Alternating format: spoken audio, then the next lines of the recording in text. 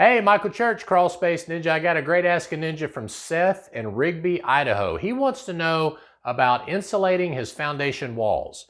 Should he hire a spray foam insulation contractor to come in here and spray the spray foam all over the walls, or should he go to Home Depot or Lowe's, buy some rigid foam board and tack that stuff up himself? Stay tuned.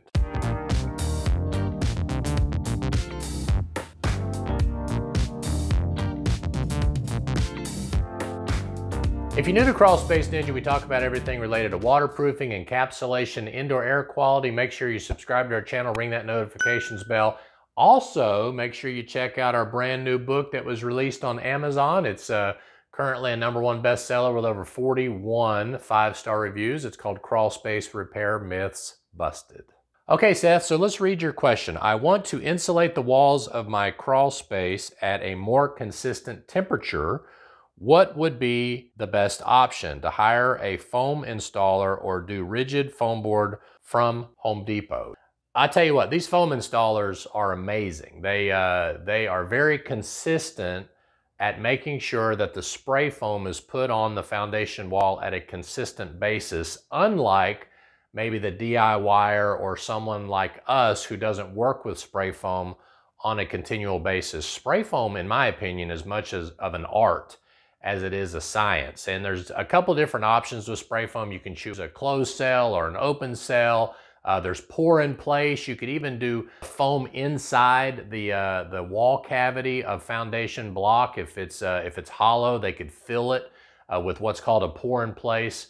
All those are great options, okay? The reason why we typically do rigid foam board is because it tends to be a little less expensive for us. We don't have a big spray foam truck because, you know, in order to do open cell spray foam, normally it's a big rig, and they're also doing whole home spray foam and stuff like that. We don't do whole home, we don't do attic spray foam or anything anymore. So for us, it's just less expensive on us, less labor for us to go in and install a rigid foam board or use an insul barrier type insulation on the foundation walls. But if you've got a great spray foam contractor and they've got great reviews and all that, and you want to utilize them, I would recommend you do it. You could even take the vapor barrier up the wall and they can attach the vapor barrier with the spray foam.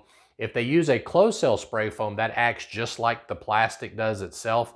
Open cell spray foams can tend to allow moisture to creep through them, although it's not real easy. Like, you shouldn't see like water pouring through the spray foam, but it does allow moisture to creep through. As a matter of fact, Matt Reisner did a great video about the differences between open and closed cell spray foam, and I'll put a link to that down below so you can check it out. He did some in-office testing with that.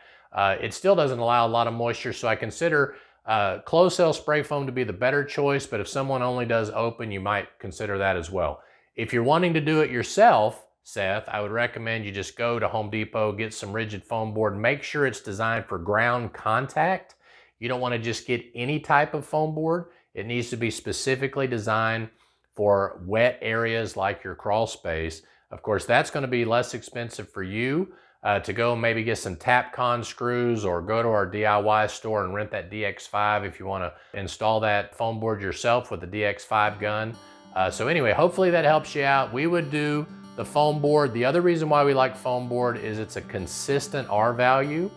And like I said, if your spray foam guys are really good, they'll be able to create a consistent R value as well. Another advantage of spray foam is they could actually put more R value on the wall than the foam board could supply if you're in a real cold region. So Michael Church, Crawl Space Ninja, we hope you make it a happy and blessed day, and we'll see you later.